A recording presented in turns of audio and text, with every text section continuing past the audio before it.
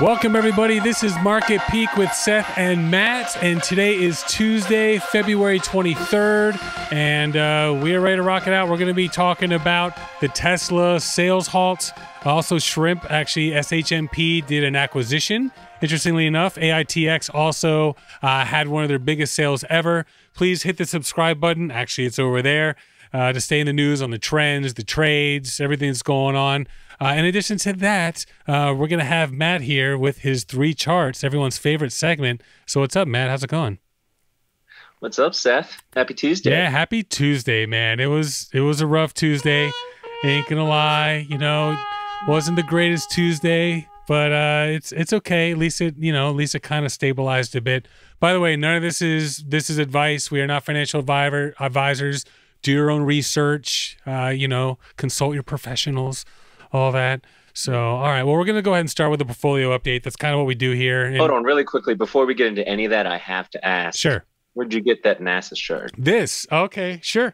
So our other show, BWS's podcast, Because We Said So, Alex, who's a reoccurring guest, that's a video show also. We actually get a ton of downloads, audio, not as many watchers.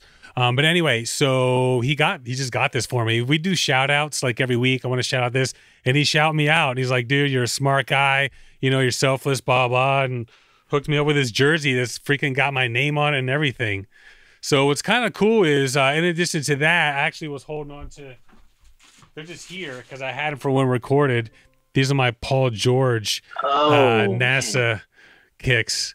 So it says around here, don't tell me the sky's the limit when there are footprints on the moon. So, and of course, rad. You got to have it with the little tag and everything as well. So these are cool, man. I love them. Interesting. I don't think I'll ever wear them. Unfortunately, they're going to stay dead stock. So, yeah. And of course you have to have the StockX verification. Of course they are. 100%. And that's why I'm not going to wear them. In fact, that's the first time I've taken them out of the box in over a year. So, yeah, I appreciate you asking, man. Big NASA fans. I mean, NASA just been out there kicking ass. And JPL, Jet Propulsion Laboratory, I mean, you guys do the work to get us there. And then NASA, you guys build the awesome stuff that gets us the science and everything and the satellites and stuff for sure. So, all right. So, let's jump into the portfolio update here. As you can see, for the year, I'm still up 400%. So it wasn't that long ago. It was up a lot more. All these options, and we're going to be talking about options this week, and this will be very poignant. So we'll see. There's possibilities some will come through. I sold Space, SPCE, Virgin Galactic, and the reason why it just seemed kind of dead. Seemed like it was going to be losing for quite a bit. And the reason why I bought QuantumScape is because QuantumScape, and you can see what it did today. QuantumScape's been doing really, really well. It's stabilized. If I go back I'll go back a year, you'll see it had this big jump. And I actually ended up buying it around like 68. I texted, I think it was over the course of a few days, I was just texting you how crazy the gains were. I sold it around like 121, haven't touched it since. But about 5 days ago, there was a big announcement that came out. And basically what happened is they found a way to do 2 layers of their technology, which is really important for building the type of batteries that they want to build, which is a solid state battery. In addition to that, billionaire George Soros invested $4.6 billion. So that was on the 17th, and it was trading around 57, anywhere from 55 to 57, and it's jumped up to 71. And recently, with all that's been going on, back down to 57. So back down to where it was before the news. And I thought it'd be a great time to jump in. So it's kind of the reasoning for that one. So, and I just figured Space is going to be stuck. And if you actually go to the candle on this, there's a nice big buy beforehand. It's up about 2 or 3% in the post. And I kept Palantir. This is just one of those ones that we talked about on the show. Matthew, this is one of your picks. Once again, they had a lock on some shares, and the lock got released back here, slowly started going down. Actually, it was actually back here, started going down a little bit, and then it's been kind of hovering ever since. Definitely found some support here. We'll see what happens with that. And then Watt. The only reason I'm bringing this one up is because I had mentioned, we had talked about the fact that it's going to drop.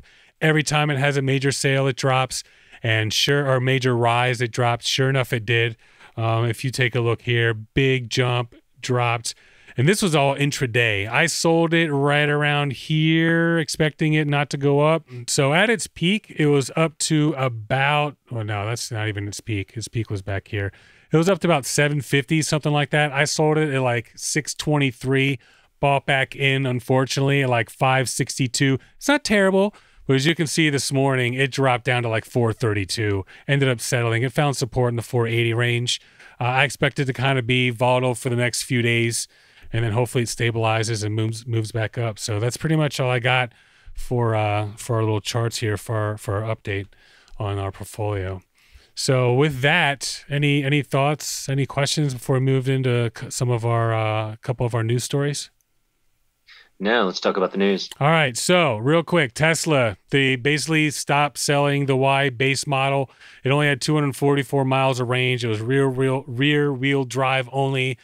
Elon Musk came out saying he wasn't a fan of the mileage anyway. He said it doesn't really live up to our standards. And then what they ended up doing today, they released the fact that they're going to raise the price of the Model 3 Performance and drop the price of the standard Model 3. So sounds like they're getting rid of the base Model Y altogether. What do you think? I think this is a sign that sales are plateauing. Maybe, yeah, plateauing is a nicer way to put it. I was going to say struggling. But look, we all know the Tesla story. We all know that they're not profitable one quarter and just barely somehow profitable the next. Trading like 1 billion times earnings. Yeah. And it's just the poster child for this market. Sure. Companies who aren't super profitable, who lack good fundamentals, are getting bought up. Yep. And that's the end of the story there. Sure. Tesla purchasing Bitcoin also kind of tells me that maybe they're trying to generate yield from that, because their sales, their car sales, are flagging. Yeah. But that is just, my own opinion. We'll see how their numbers look. Well, an issue that's come out. They're selling cars. They're selling cars, yeah. They're selling cars, but, you'd have to imagine with all the work that goes into it, even with their Gigafactory, and the fact that that's going to enable them to really scale and control price. Sure. Even with all that, these cars have to be expensive to build. They're not cheap. I know, $35,000. Sure. That's an investment. Yeah. It's been going down. I mean, it's been doing great, and then all of a sudden it just plummeted along with everything else. So it'll be interesting to see if it stabilizes. I'm sure it will. I'm sure it will. I mean, yes, it will. But I mean, that's funny. But I mean, if it stabilizes here or if it keeps dropping, I think the fact that they're deciding, you know what, screw that. If the base Model Y is still available off the menu, as Elon Musk put it. So if you want to get it, you can. But if they're getting rid of a car that's not selling, it can only strengthen the company in the long term, I feel. Yeah. So, all right. So next thing we're going to move to in shrimp. So natural shrimp, SHMP. It's one of our stock picks. I have 10,000 shares. Huge fan of it. We talked about it. You can go find the episode. I think it was the 5 Reasons You're Losing Money episode. We talked about shrimp at the same time. But anyway, it developed this technology that essentially allows them to grow shrimp without chemicals, without any types of issues with bacteria, just much more natural way. And they partnered with a company called, where is it here? Hydrenesis Aquaculture. And they just announced today that they are buying out Hydrenesis Aquaculture. They're going to give for $12.5 million. They're giving $5.5 million in cash. The rest is going to be in stock, which says a lot about what's going on, because the fact that they're willing to accept that much in stock, they know it's only going to go up. So it's a pretty cool thing, man. The fact that they're doing this, another acquisition, that means they're going to own all of it by themselves, and it's only going to strengthen things for them. Did you know that? That's interesting. It's pretty cool. I'm really interested in the stock. Yeah. Like I bought more today. I bought 1,000 more shares today. It's been hovering in the 60s, low to mid 60s. It seems to have found some support. I figured it probably would have ended up going up today if everything wasn't so down. And if we look at today's, actually, I'll bring up the 5-day So once again, the 5-day, it's been pretty steady, anywhere from 65 to 40 cents. At one point, for those of you who haven't been following it, it was up to 85 cents at one point. But I just think the long-term benefits of this stock, the fact that they're acquiring this gives them all that. They own 50.1%. Now they own it all. The technology, the company that actually, started with them. I just think it's a positive thing. So, and this acquisition is supposed to finish this year as well. So, and last thing, robotics assistance device announces AITX, large expansion over order received from Fortune 500 client. Says Fortune 50 client eventually. They're a logistics company that bought them, and the end client that is servicing the logistics company is servicing is a Fortune 50 client in the world. So I guess they're a client. But either way, it's pretty cool. I mean, they got an order for 9 of the devices. It's the only thing that's, and it's funny because my friend Steve, who turned me on to this stock, the one thing he said was, it just sometimes it feels like an 8th grader is running some of their PR. One of the releases, this particular client has several additional RAD units deployed throughout the country with dozens of additional units under contemplation. It's like contemplation, like really, like maybe under consideration. It just seems a little odd for me that they would use, oh, they're thinking about it, as opposed to, yeah, they're actually entertaining the idea. Small things, but it's a good thing. They got their biggest order ever, and all of these orders require subscription. So it's pretty awesome, man. So if we look at the 5-day for AITX, you can see at one point it was 24 cents. At one point today, it dropped down to like 9 cents, 8 cents, and it actually finished positive for the day. And I think a lot of that had to do with the news. So hopefully that one stabilizes. Comparing SHMP and AITX, SHMP hasn't even started working with their technology. They're right around the corner. AITX already has some of their stuff out. So between the two, I feel like SHMP, Natural Shrimp, definitely has a little bit more trajectory going for them. But this company, AITX, it's really inexpensive. It might be worth it just to, grab a chunk of shares and see what happens. And that's what's up, man. Yeah. So was there anything you wanted to add for news? Anything you had? Yeah, so obviously Federal Reserve Chairman Jay Powell is testifying today and tomorrow. 99% of market watchers anticipate him to just kind of reinforce the same guidance, keep interest rates low for long. I don't think he'll be delivering any surprises, and if he does, definitely expect some sort of reaction from the market. Sure. We'll see what he says about the current state of the economy, because at one point, right, we're going to be good enough to handle an interest rate increase. Yeah. And I think that comes far down the line. I think been that's low for definitely a year from now, long. at least. Yeah, it's been a long time since 2018. I mean, if you could, 2017. It never really got to where it was before 2009 or 2018. Yeah, so, yeah. Well, then we had the crash, and they had to introduce quantitative easing, bring rates down to zero, and that eased up lending conditions. They're doing the same thing now, except to a greater degree, and we'll see how this plays out. Sure. There are a lot of pessimists who, I won't call them pessimists, but there are a lot of people who look at the technicals of the market, look at the fundamentals of some of these companies that have risen really fast, really high, and say, well, we have to have a crash. Sure. Guys, this is insanity. Eventually the market is going to have to discover price the right way, and it's all going to come crashing down. But I've been saying that for a long time. Yeah. And what I have to say is, if you look at what's happening, the Federal Reserve is just dumping liquidity into the market or working alongside people like BlackRock, private equity firms, to keep the market basically levitated. And if you think about it, the Federal Reserve hasn't even really reached deep into its bag of goodies yet and gone with the nuclear option, which is what? Negative rates. Sure. And the big news story of this year is whether or not another market crash kind of pushes them towards that. Sure. Right. So that's the Federal Reserve story. So the other news story, obviously, is Brazil. They saw a pretty sizable market correction brought about by President Bolsonaro firing one of the chief executives of their state-owned oil company, Petrobras. Sure. That's a big deal because Bolsonaro was supposed to be this free market president, and instead now he is taking direct control in the financial decisions of some of these large companies. And that's a problem. The stock market reacted negatively. The Brazilian real currency took a dive. The US dollar kind of started to stabilize a little bit, and we'll see how this plays out. He's been an issue with COVID as well, because he just refused to accept. Oh yeah, he got killed. Yeah. He tried to paper over it, and then he caught it. Just like he's unpopular. Yeah, for sure, he's very unpopular.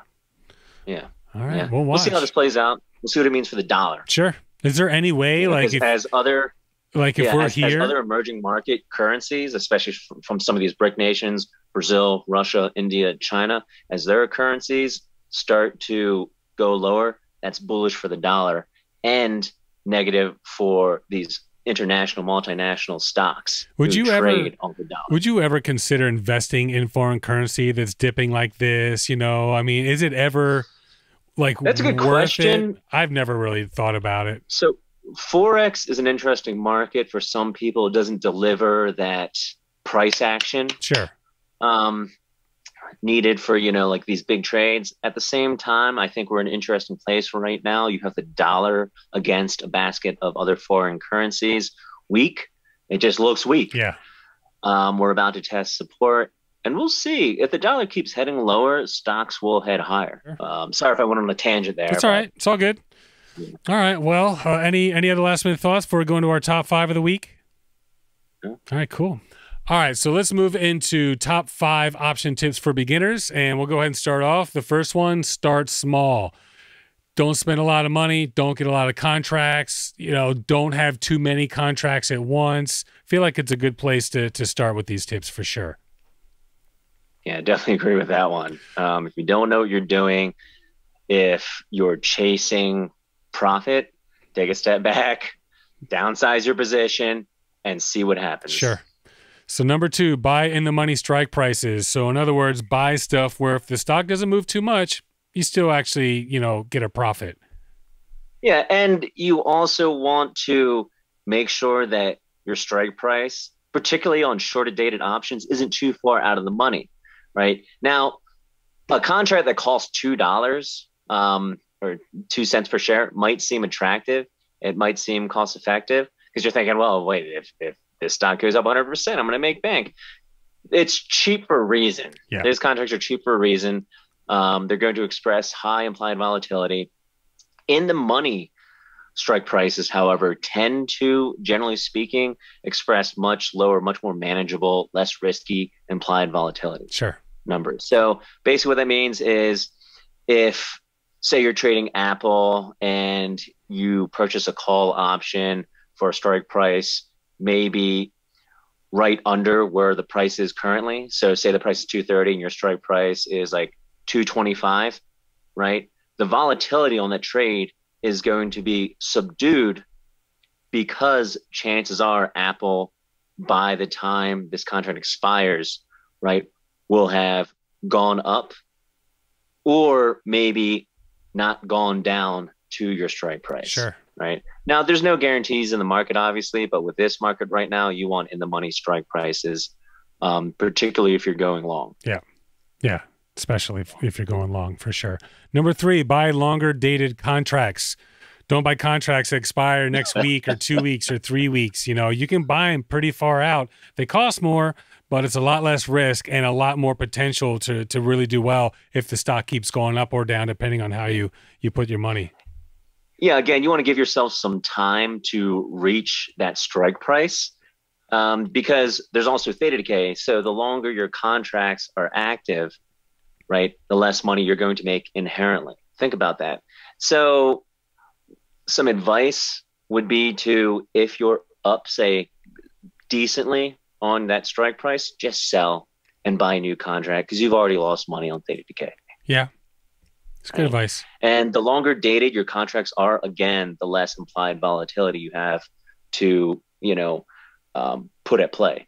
So basically what that means is if your contract expires in a week, right, you don't have a lot of time, that trade is going to be volatile because you don't have, again, your time frame for making that strike price is very small. But if you give yourself 2 months or even a month, right, the pricing mechanism that determines how much that contract is worth, right, is going to realize that you have a much better shot of making that strike price if you have more time. Sure. Right? It's common sense. Yeah, for sure.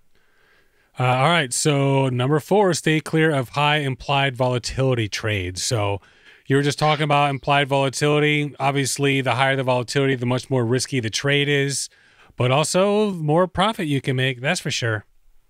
So I got into, this is a good story. I got into Tesla way back before the COVID crash. And there had been some pretty crazy price action. Got me excited. I got in, I bought some calls, and I bought one call and one put. They were quite expensive. And I got blown out of both those contracts because never moved. Instead of over the next couple of weeks, Tesla bouncing like it had been in a wide range, it did nothing. The price action just flatlined, and the implied volatility, right? The premium, the interest in those contracts just plummeted, and their value just got shot to death. That's what happens. So implied volatility is basically like the expectation of where price is going to be, either to the upside or to the downside. Right? Sure. So if implied volatility is, say, 400% on your microcap option, what that means is that the market is anticipating a 400% move, right, within the time frame of that contract. Problem is, if, say, a week goes by and it's a month-long contract and there's no price action, right, you just kind of trade in this compressed range, right, that implied volatility is going to go way down, and that contract is going to lose a lot. Some basic advice is buy in the money strike prices, buy long-dated contracts, because inherently those are going to have lower implied volatility. And what you want to do is you want to get in when implied volatility is low, and then you want to benefit from that expansion, from that jump in implied volatility. And the volatility is more expensive too. Those contracts cost more. So, I mean, there's all kinds of, all right. So number 5, avoid selling options, which is something I've never even considered, but you can really get, so please, I don't even know how to speak to this. So the benefit of purchasing options is that you can only lose what you put in. If you sell options, the tables will turn. You can get assigned. You can, especially if you're in margin, you can lose a lot of money. Selling options should always be a part of any option trader's advanced strategy, because you can hedge yourself and you can take advantage of the market trend in ways you can't when you're purchasing options. Because remember, options in large part are being sold by people who have inside information and know a lot about the market and have a lot of money. Sure. Right. So inherently, it's a risk. You're at a disadvantage. Right. However, when you sell options, right, you can be in the other camp. Right. And you can really take advantage of any directional trade. So, yeah, avoid selling options until you at least master a regular option. I mean, is that safe to say? Then maybe. Yeah. And if you do sell an option and you are looking to collect that premium, hedge that trade by buying shares. Sure. Because you don't want it to go higher. And if it does, you have those shares, right? So maybe you've offset your losses. That's kind of how it works. It gets complicated. Bottom line is selling options is good until the trade goes the other way. Then you can lose a massive amount of money. Sure. So you can go into the negative really quick. And the last one we have is just don't use options to recoup losses, to chase profits and all that. It's really a financial strategy to expand your current investing prowess, I guess. It's really not for, moonshotting or any of that crap. Yeah. Yeah. And look, we all like to gamble a little bit. We all have hopes and dreams. We all take a look at those out of the money, short dated weekly contracts and think, I'll buy a few of these. What's the risk? And, there might not be any harm, but when you first start trading options, it's very hard to resist the temptation of what you deem to be free money. Sure. And, just because it's cheap doesn't mean it's good. So, and something to remember when you're buying options, you're not buying the stock. So if you expect it to go up and it doesn't, you don't even have like a stock that just sat there and did nothing. Same thing on the way down. You expect it to go down, it doesn't. You don't have the stock. So you got to understand that too. Like, at least when you buy the stock and it doesn't go the way you want, at least you still have some stock left. All right, so I guess we'll move into everyone's favorite segment, 3 charts with Matt. And we're going to go ahead and start, like we always do, with the VIX, which bounced a little bit, just like you said. So we got the VIX here. Go ahead. So over the weekend, I said either one of two things will happen. Either we'll get a slight bounce from that support band and then head lower over the next few weeks heading into the March options expiration, or we'll just actually get a bounce. And it looks like we got a small bounce. We are, again, just above that support band. And that bounce did get crushed a little bit today. Sure. Although I think the VIX, I think a lot of the VIX ETBs are up after hours, so we'll see what happens tomorrow. Sure. We're in an interesting position right now. Did we close above 23? We're 23.11.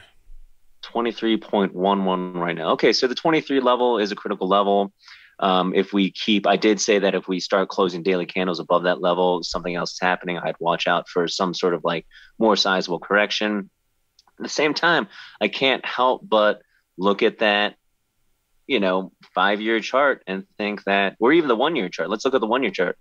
I think we're set up to head lower. And I think we're just going to slowly grind lower. Even if the VIX does go up 30%, we get like a real good reactionary bounce from kind of like hitting that support band a few times. If the VIX goes up, the market goes down, it'll be short-lived. Sure. There's just too many positive things happening in the world, in our country, like for it to stay down for very long. Yeah, and I mean, it's within a lot of money managers' best interest to suppress the VIX. Yeah. Like a lot of these funds are just long. A lot of them are just buying shares and they look at the VIX and they say, all right, it'd be great if I could tell my clients that I advised them correctly when I told them to stay in the market last time we took a 10% dip. Sure. So there are like a lot of different mechanics at play right now.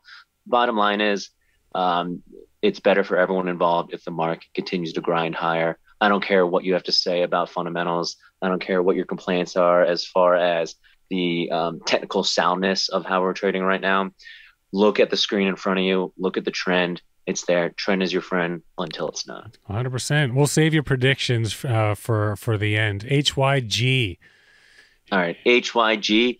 So high yield is an interesting space. It has been skyrocketing, and high yield debt, for those of you who don't know, basically refers to debt issued by companies who have a hard time issuing debt, who have a hard time finding buyers. There's something screwed up with their business model. They were negatively impacted by COVID. They just aren't well-liked companies for whatever reason. It's harder for them to borrow money to finance their operations. It's harder for them to sell debt cheaply. You had the Federal Reserve come in about a year ago and pledge to backstop high-yield debt, basically prevent it from sliding and prevent, thousands and thousands of, mostly domestic small businesses from going out of business. Sure. And so what the market did, what investors did, is said, wait a second, okay, so let's take a look at high yield debt where no one's looking at that right now. We just had a huge crash. Yep. And let's jump in and ride this thing because there are no sellers. They're all gone. Everyone's sold already. Sure. So we're just going to buy. And it's just been a buyer's market. We've seen incredible price action. The Russell 2000 is outperforming to the upside again, across all the indices again. And you just, a year ago, you wouldn't think about it. A year ago, you would say, man, the Russell is dead. These small caps are dead. These companies suck. They're going out of business completely. The Federal Reserve comes in, says, makes some remarks. They don't even actually purchase any of these high yield ETFs. And the market takes the signal and just we fly. Sure. It's insane.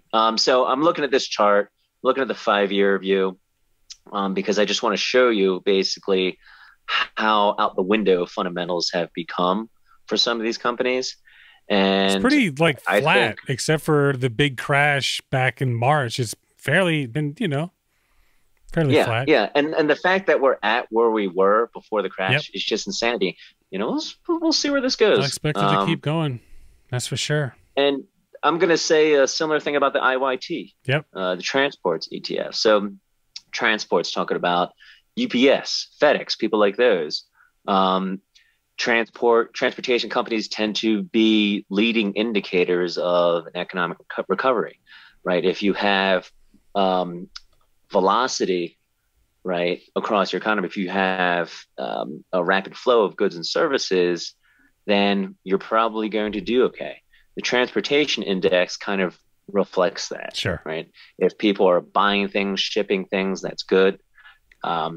If the economy is liquid, that's good. So there are a lot of different conclusions you can pull by looking at transportation's ETF. The question is, and again, does shipping go down once things start to open up and people go to stores more and people are going to do their own shopping more and less stuff is, I wonder. I mean, what do you think? I feel like it's going to probably that's a good point. There's a good chance for it to start leveling off, maybe.